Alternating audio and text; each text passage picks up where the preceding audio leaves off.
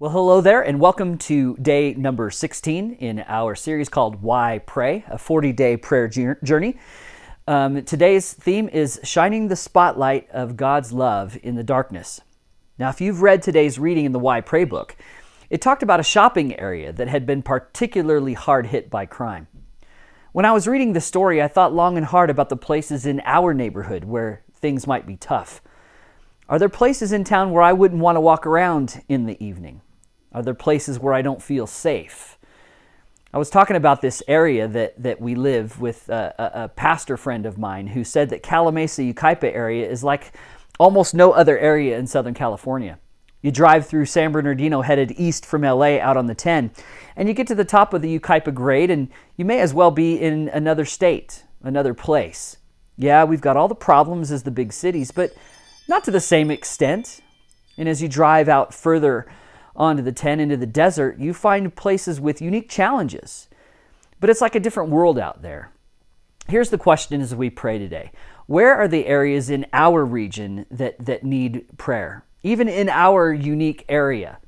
Yeah, we have some homeless, just like other towns. Yeah, we have pockets where you wouldn't want to be after dark, or perhaps there's places where there's a higher amount of people who might be struggling with mental illness.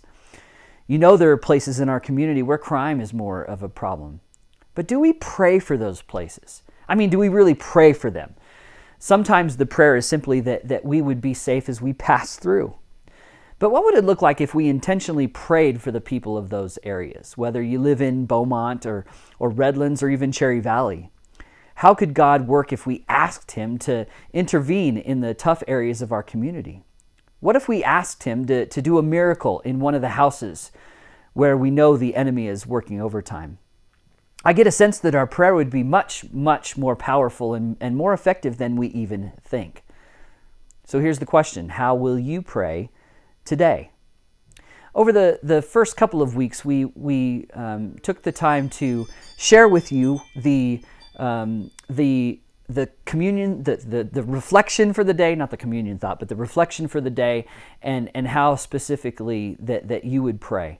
For this day and yesterday, we're kind of leaving that out to kind of give you a challenge to do that on your own. If you don't have a book yet, I know that most of you have said, I've already done that by the time you get to the video. So take that time to do the reflection and do the prayer. But if you don't have the book and you're just following along with the videos, we'll make sure in the coming days to renew that practice of sharing those reflections with you and guiding you through those. But just for a moment, let's pray today.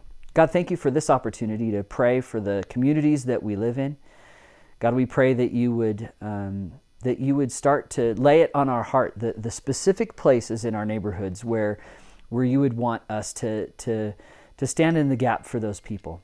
Thanks for this opportunity to pray, God. We just pray that you would help us to constantly talk to you as the day goes on. We pray it in your Son, Jesus' name. Amen.